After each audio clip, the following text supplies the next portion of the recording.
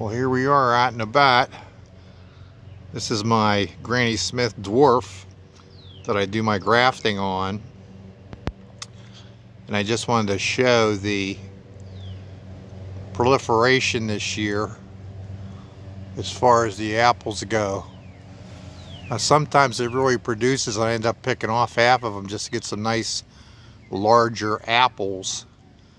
But this year I didn't do it. In the bottom of the tree is just so loaded with apples that it's bending over, it's bending the branch. So I thought I'd just share that, how good this apple tree is doing here, this little dwarf. I did snip it off early in the season and topped it. I'm gonna end up doing that again, but it's just loaded with apples. They're just all over it.